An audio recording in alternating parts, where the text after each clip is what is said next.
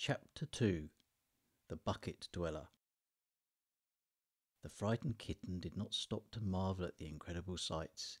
Instead, Tiger ran along the edge of the building, hoping she would not be seen.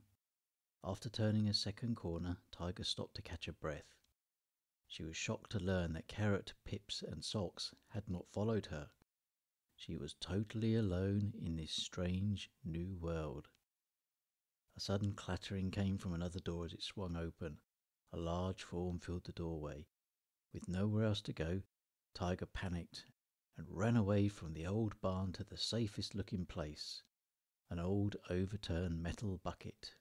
She launched herself into its dark opening and was surprised to find herself sliding uncontrollably on a slimy surface. She came to a halt just before hitting the end and found herself sitting in a small pool of water. Almost all cats hate wet toes, and Tiger was no exception. She instantly sprang high into the air, then scrabbled away until she found a dry spot. The unexpected sound of laughter caused her to stop. Tiger was not alone. Something was hiding down in the dark end of the bucket. A feeling of dread crawled down her spine. Tiger crouched low and slowly backed away. "Fear not, Furball," said a croaky voice. "You are quite safe in here." A pair of strange eyes suddenly appeared in the darkness. Tiger continued to back away, believing she had run into a lair belonging to a beast of the wilds. She had no intention of becoming anyone's breakfast, regardless of how soothing their words. The mysterious eyes closed and disappeared. When they opened a moment later, they were much closer. Instead of fleeing in terror, Tiger relaxed. Her special cat eyes adjusted to the dark and saw a very strange creature shrouded by the gloom. It had an enormous mouth which was as wide as its head, but there were no teeth to be seen. Stranger still were the eyes located on the outside edge of the head, which seemed to be part of the body. The kitten thought this to be a very odd animal, and although she was not frightened, she lifted her tail and puffed out her fur to make herself look really big. Again, the gentle wheezy laughter came. The sound bounced off the metallic surface and created the illusion there were more creatures in the bucket. Before the sound of laughter completely died, a light buzzing noise appeared and whooshed and whirred around the kitten's head. As fast as lightning, but not as bright, something flew out of the creature's mouth and returned before Tiger knew what was happening. A sloppy munching, crunching and slurping sound started to echo about the bucket. "We frogs only eat flies and bugs," said the frog.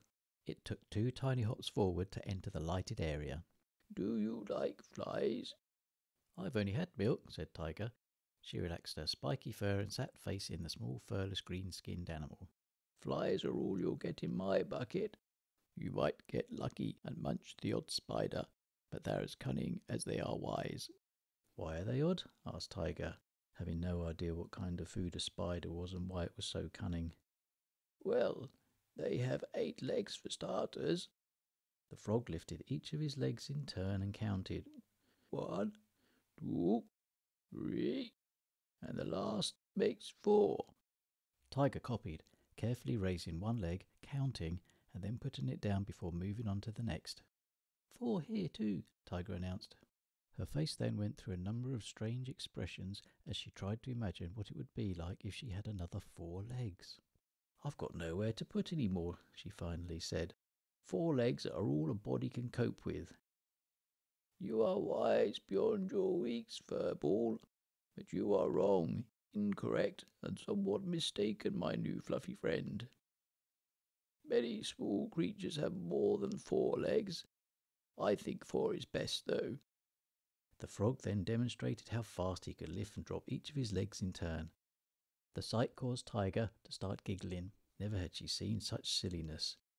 The frog's legs moved so fast and rhythmically, Tiger found herself unable to resist joining in. Despite her best efforts, Tiger's youthful legs could not approach the dazzling speed and rhythm of the frog's.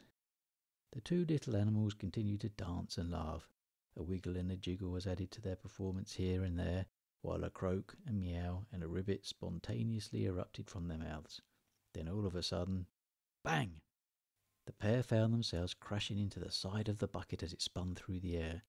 As they bounced around, grass and sky flew past the opening before the bucket landed with a dull thump and rolled to a stop.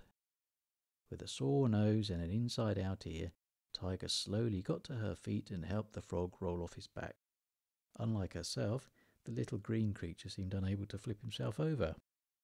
In return, the frog used one of his exceedingly long-fingered hands to flick Tiger's flattened ear back to its proper place. "Are you hurt?" the frog asked.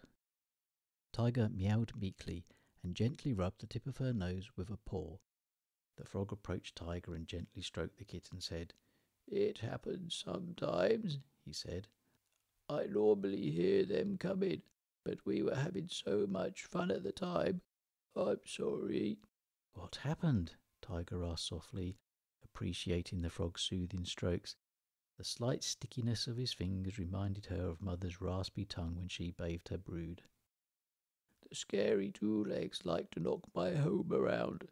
I hear their roars and heavy feet coming, and then bang.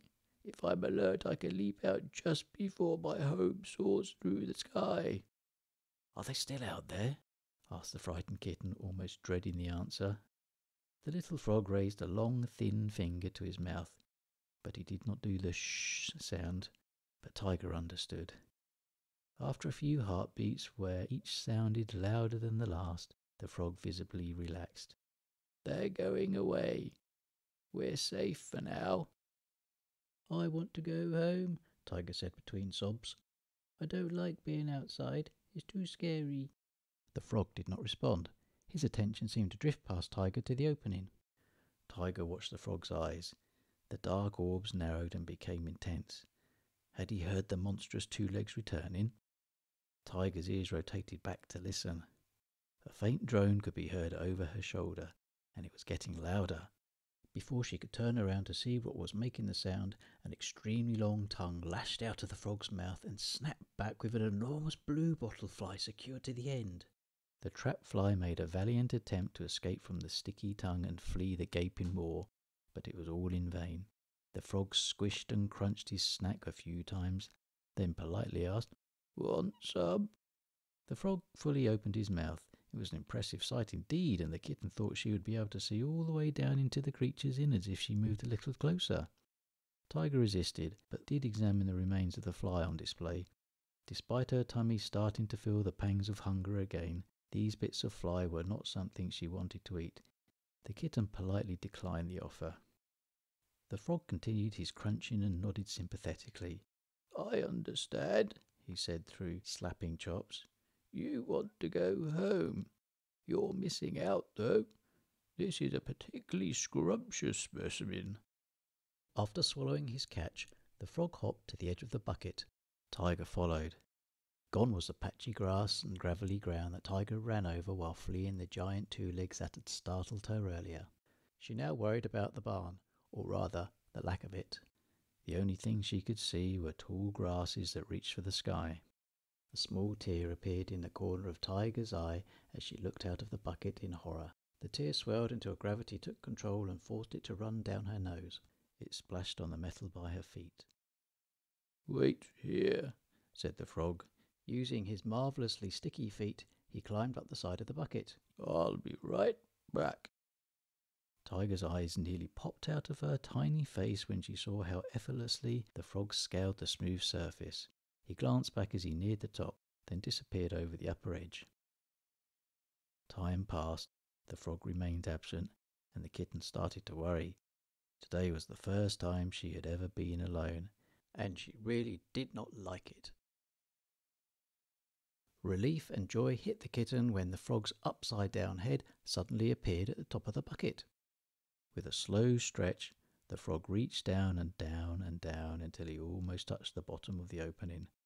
His back legs were surprisingly long and spindly, thought Tiger, unlike his bulbous body. Just when it looked like the frog could not stretch any further and would snap in two, his back feet released their grip and let him flop down. Then with a large hop, he joined Tiger.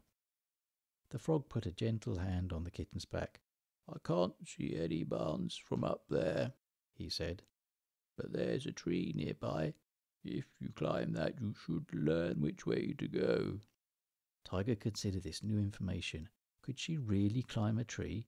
She had heard about such things from some of the other farm cats as they lazily sat around in the barn, but to do it herself? Perhaps the frog would do it for her. "Will you come with me?" she asked nervously. "I've only climbed one thing ever, and that was no more than the height of your home." The frog stared back at the kitten with unblinking eyes.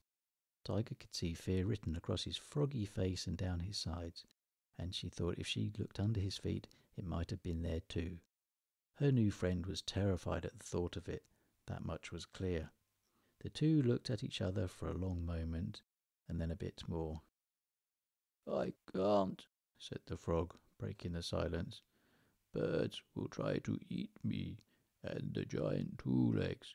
Well, it's best not to think about what they do." Tiger did not respond. A forlorn expression fell over her little face. Her head dropped. "This is not my real home," continued the frog. "I used to live in a splendid pond. Water stretched as far as the eye could see, and one day a great white bird swooped down and plucked me off my reed. There were tales of such things, of course, but no one believed them. But there I was, flying through the air with mere moments to live, when another one of these giant birds suddenly came crashing in and tried to snatch me away. As they squabbled in the sky, the first let me go. I fell through the air, spinning end over end, until I crashed into a small bush." Tiger's eyes became intense as she was drawn into the frog's tale of terror. "And?" she asked excitedly. "I hid under some leaves and waited until it was dark before coming out. I sought my pond for days, weeks, maybe even longer, but I could never find my way home. I lived under rocks most of the time, hiding during the day and only poking my head out at night. I ate ants, worms, and other tiny things. That's how hungry I was."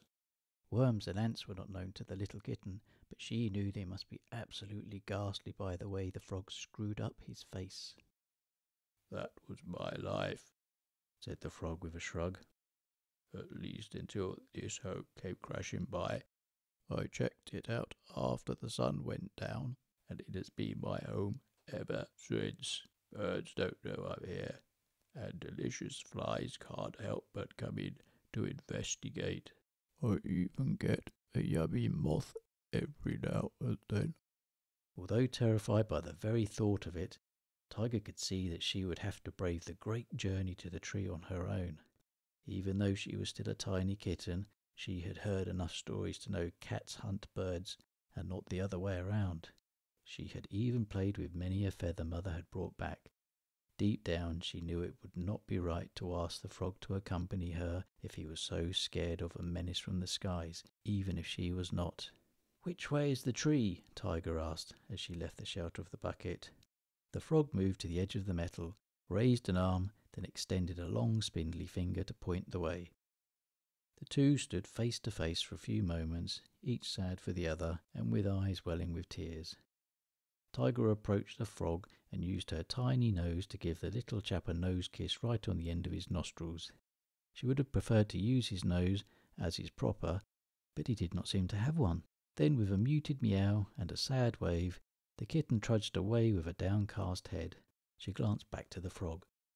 He looked tiny and vulnerable, standing all alone in his rusty bucket. With a wiggle from her stumpy tail, Tiger turned back to her path and started a new journey.